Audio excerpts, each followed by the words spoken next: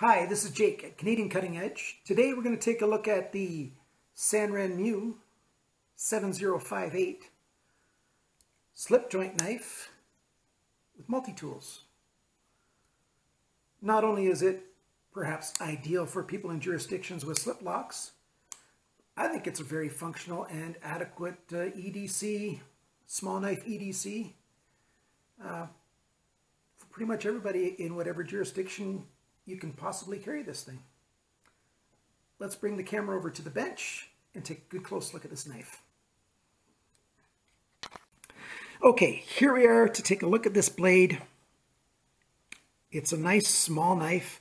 It looks like a flipper at first glance, but that's merely another option to the thumb to get it from to come loose. You wouldn't want it to be able to flip easy because then the slip joint would be too loose. It would be dangerous.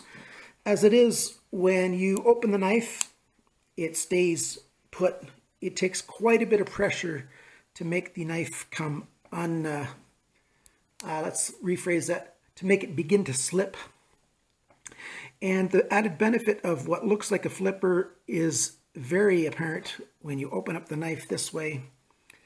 It becomes a finger guard. And when the knife does begin to break, your finger protects your hand from getting cut by the blade coming down.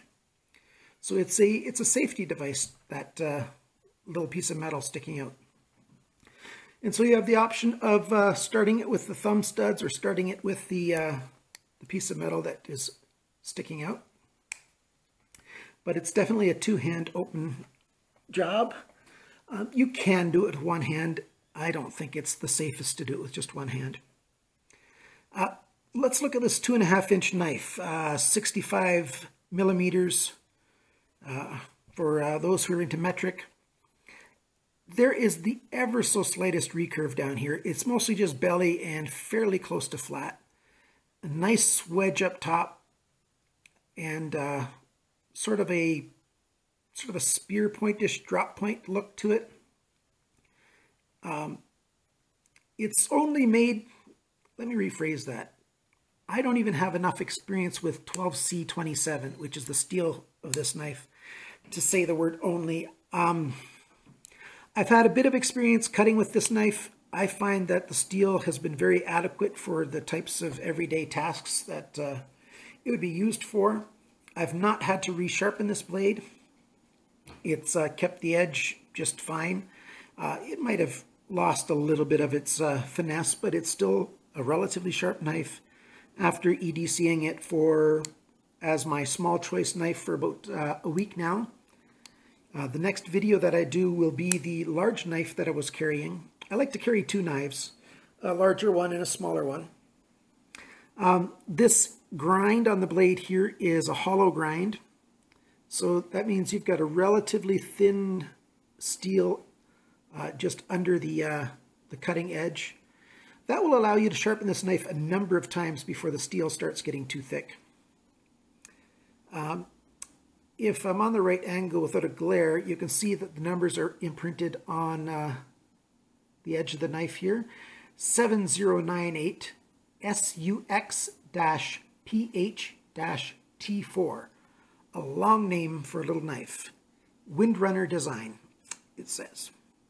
So that's the cutting edge. When you hold your hand on this knife, it is definitely a 3-finger and mostly a 4-finger grab. If you've got a medium-sized hand or smaller, this will be a very easy, nice holding. And if you've got a large hand like mine, you can still find very adequate purchase to be able to use this knife. The thumb comes along this nice little dip. Instead of a riser, it's a bit of a dip for your thumb on the blade. And, you know, with your finger behind that guard, it's close enough to do nice fine work with this little blade. The only option for the clip is exactly where it's at. They could have perhaps made it on both sides, but since they made the clip have a bit of a curve to the side, it would be coming out this way towards the blade and it wouldn't work. So since they didn't make a straight on clip, this is the only place it can sit. The clip holds very well. It's actually quite strong. But since this PA66 plastic with glass fiber reinforcement is not as tacky or grippy like G10 is, they chose a clip that was perfectly adequate for the task. It works very well.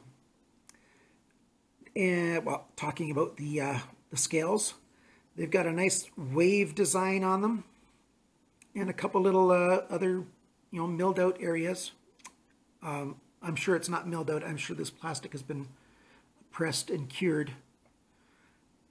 It looks nice. It holds nice. You can get this knife also in green.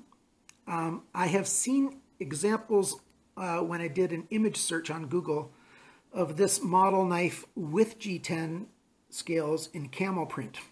I've not seen that available in any stores. If you do, I'd like to hear about it because I think I'd like that knife. So yeah, it's adequate grippiness. It's of course, a closed knife, so if it gets dirty, you're going to have to use some cotton swabs or something to clean that out. The extra tools are what make this as a really choice EDC knife. You've got a cord cutter, seatbelt cutter, along with a Phillips screw head. It will take, average size Phillips screws, and as long as they're not stripped at all, it will be able to tighten and loosen them. And on the other side, you've got a flathead option and a can opener. A bottle opener, not can opener, I take that back. Bottle opener, flathead screwdriver, of a small size flathead. You could do some gentle prying with this, but as you can see, it's not a terribly large hinge there. It doesn't have a lot of substance to protect it and hold it strong. So I wouldn't do any, big prying with this. And then it's got, instead of a lanyard hole, well, it has a lanyard hole, but it doesn't go through the scales. It just comes out through the liner here. You can get paracord through there easily enough. You'll just have to flatten a little bit when you push it through.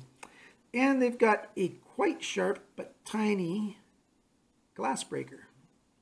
It's flat on two sides, so you'll be able to take a needle nose pliers and remove that if you so choose. So you can leave it on there, take it off. It won't make much of a difference. Just remember, if you need to break glass in an emergency, hit the corner of the glass instead of right in the middle. You'll have much more success in shattering the glass. So that's this knife. I think it's a really good secondary knife. Primary knife if you are, a city type urban living person. It's a nice small size, 2.6 ounces. That's 74 grams. It's very adequate for carrying around. It's less than 3 inches long from when it's folded, very close to 3 inches, but it's less than 3 inches. So it's a very nice choice for a small knife. Remember, guys, always cut towards your chum and not your thumb. Have a good day.